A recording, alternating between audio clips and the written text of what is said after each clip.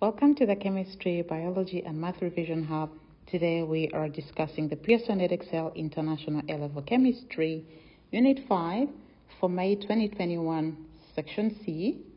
So let's go straight to the question we're looking at today. So question 21 says, I will read, iron is a typical transition metal due to the similar energies of the 3d and 4s electrons. Iron forms compounds in a number of oxidation states. There is iron 2 and iron 3 are the most common oxidation states, and iron 3 is the most stable. Ions form many complexes, including that in hemoglobin, which is responsible for oxygen transport in the blood of most vertebrates. The hemoglobin iron complex with oxygen is responsible for the red color of blood. Iron 3 ions may be detected in solution by the addition of thioglycolic acid, the formula is here, and all the water ligands of the iron 3 ion are replaced, giving a complex with an intense red color, which can be detected in very low concentrations. The complexes in iron 2 and iron 3 usually have a coordination number of 6 and are octahedral, but the chloro complexes have a coordination number of 4 and are tetrahedral. Iron and its compounds can act as catalysts. The element catalyzes the Haber process, acting as a typical heterogeneous catalyst. However, the compounds and complexes of iron are usually homogeneous catalysts. So after reading this, let's go to the first question. They say, explain in terms of electronic configuration or electronic structure why iron 3 compounds are more stable than iron 2 compounds. So we want to see why iron 3 is more stable than iron 2. We need to begin by writing the electronic configuration. So here I wrote the configuration of iron 2. It is argon and then 3d6. That of iron 3, it's going to be argon 3d5. The reason for this, I skipped the 4s because the 4s are going to be 0 since there is going to be some 2 electrons that are lost here. So looking at the configurations, keeping in mind that the 4s's are 0. Again, I'm reminding you of that. So I saw that for the 3D, look at this one here, the d orbitals, there is no pairing. All the d orbitals have 1 electron each. While here, we have 1 d orbital that is going to have a paired electrons. And it means in that paired orbital, there is going to be repulsion, which will not occur in this case. So I say in 3D5 of iron 3, there is no paired electrons in the d orbitals. However, in the 3D6 of iron 2 electrons, electron pairing occurs in one of the d orbitals, leading to repulsion. So basically, repulsion leads to lack of stability in one of the orbitals. Therefore, when one electron goes away, that is why a more stable iron 3 plus is going to be formed. So I will go to the next part. Here we have the third ionization energy of iron is 2958 kilojoules per mole. They say write the equation for the third ionization energy of iron, include state symbols. Since they are telling us third ionization, it means it should already be iron 2 plus. And since we're talking about ionization, it should be gas. So iron 2 plus gas will give us iron 3 plus gas, losing the electron. That is third ionization energy of iron 3. So the next part says, explain how stable iron 3 ions can be formed from iron 2 ions in aqueous solution. They want you to refer to the relevant energy changes of these ions only. So from above, you can see we saw that conversion of iron 2 to iron 3 takes 2958 kilojoules per mole of energy. And this is quite high. It means this is an endothermic process. Breaking away 1 electron to that is going to be an endothermic process.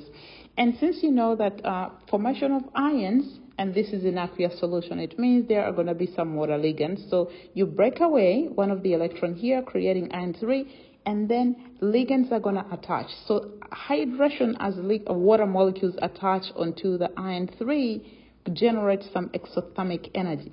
If the exothermic energy released when the water molecules are attaching onto the iron 3 plus is greater than the required energy or endothermic energy, then this process is going to be easily feasible. So I say to convert iron 2 plus to iron 3, this amount of energy is required and this process is endothermic. However, the hydration energy produced, this is exothermically as water molecules surround the iron 3, compensates for the required energy for the endothermic ionization. The reason for this is when water molecules are surrounding the ion 3 plus, they release a lot of energy, and that energy should be greater than the endothermic energy required. Finally, I said the higher the charge on ion 3, again, this is a higher charge on ion 3, shows you that ion 3 has a stronger attraction to the water molecules in comparison to ion 3, and meaning the bond or the attraction with the water molecules is going to be stronger, and therefore the released energy is going to be stronger for that. I will continue to the next part. C. Invertebrates use a copper complex, hemocyanin, to transport oxygen. So blue oxyhemocyanin gives invertebrates' blood its characteristic color. They say explain why oxyhemocyanin and oxyhemoglobin have different colors. So again, here when we talk about origination of color, when you talk about complexes, is due to the transition that can occur. So because these two have different ligands, and basically they have different central metal ions, that means as that gap between the d orbitals where electrons are going to transition is going to be different, since you remember as the d orbitals are split as ligands approach the central metal. So if they have different ligands, they're going to have different energy gaps, and the electrons are going to require different amounts of energy to transition from lower to higher. Therefore, they will absorb different radiation from different regions of the visible spectrum. So this is how you pass this question, talking about the different sets of orbitals or different orbitals that are going to be basically the different sets. The higher and lower are going to be at different energy levels as they have different ligands or different metal ions. The different ligands are going to split them into different levels, and they will absorb, or the electrons will absorb different amount of energy or different radiation as they transition from the lower to the higher during the excitation, basically. So I will go to the next part. The next part says the presence of iron in sodium carbonate can affect its properties. The higher the quality of the sodium carbonate, the lower the properties of iron.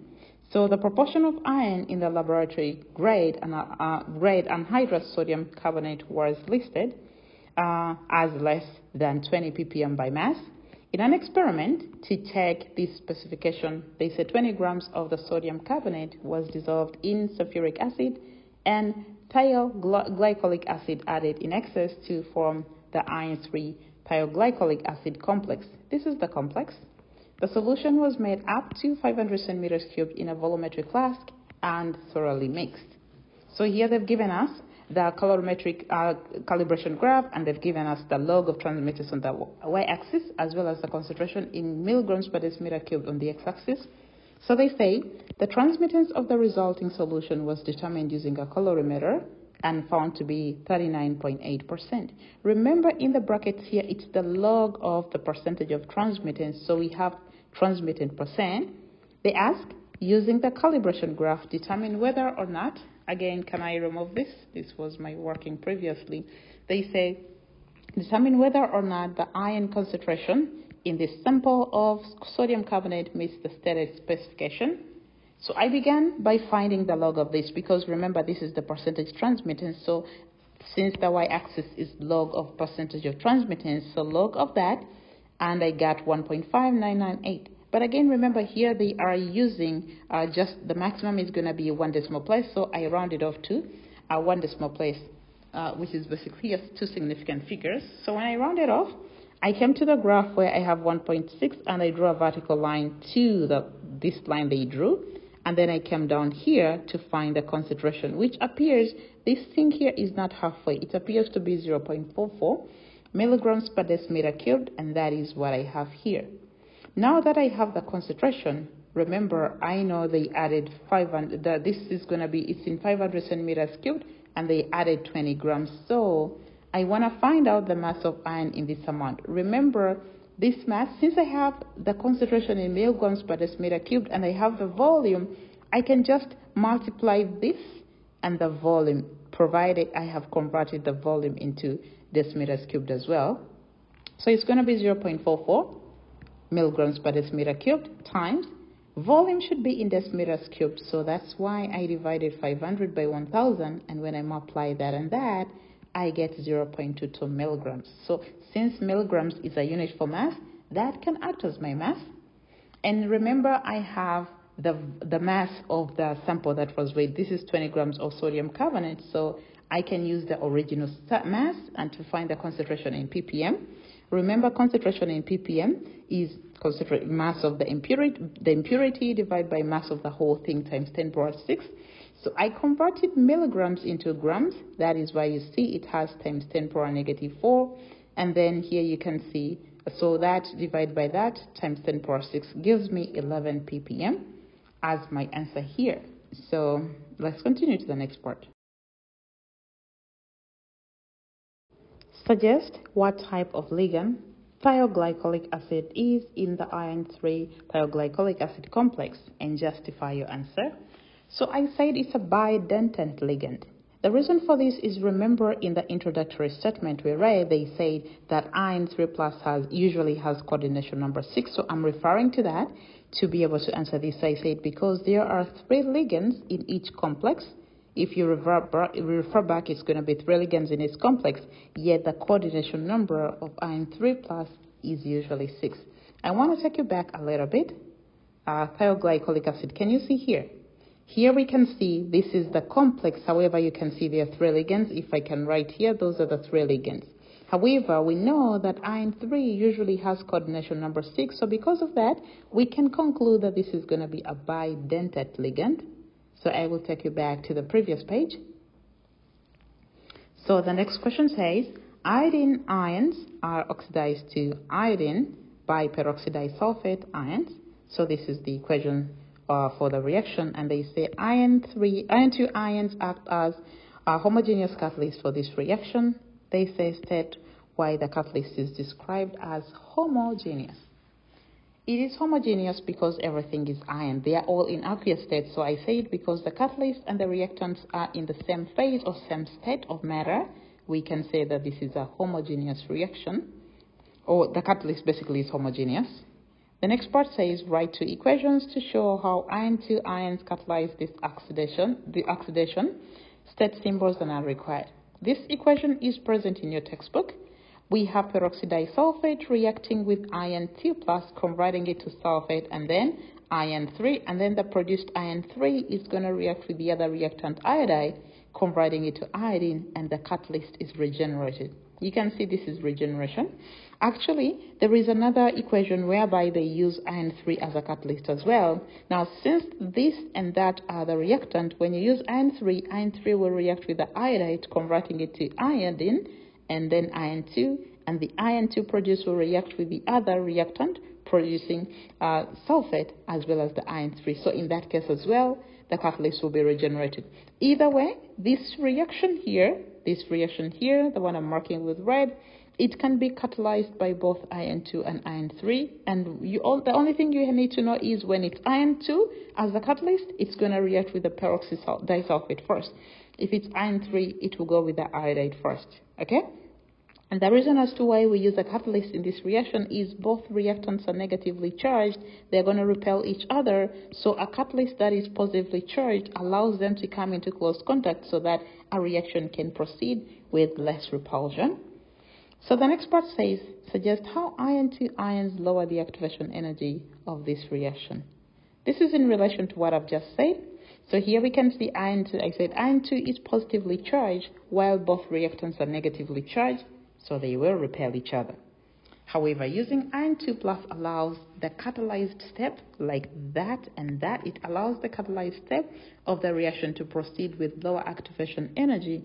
The reason for this is there will be less repulsion, and the reactant and the added catalyst will combine because they are oppositely charged. So that catalyzed step is going to be really fast and efficient. I will go to the last part. It says, give a possible reason why the chloro complex of ions have a coordination number of 4 rather than 6. Now, chloride ions are really large in comparison to like the oxygen in the water, the nitrogen in the ammonia. Remember, when a ligand is attaching, it attaches using a specific atom. Now, when you see water ligand, it attaches with with a hydrogen, and then ammonia ligand attaches with its, of course, the lone pair, but it's going to be on the nitrogen. So because these are smaller, nitrogen is small, oxygen is small, however, chloride is really big in comparison to the others, so you cannot fit 6 chloride ligands around, or 6 chloride atoms around the central metal. They are too huge, and the steric hindrance is going to be great. So I said because chloride ions are larger, they will experience greater steric hindrance to enable the 6 ligands to fit around the central metal. Steric hindrance is when kind of like blocking, or there is not enough space for everything to fit. So they are kind of squeezing and blocking each other. That is what we can call steric hindrance. So this brings us to the end of this question, which is basically the end of section C. Thank you for being with us. Please remember to subscribe. I will post a link to the previous section A as well as section B videos in this description in the description box for this video. See you again in our next video. Bye-bye.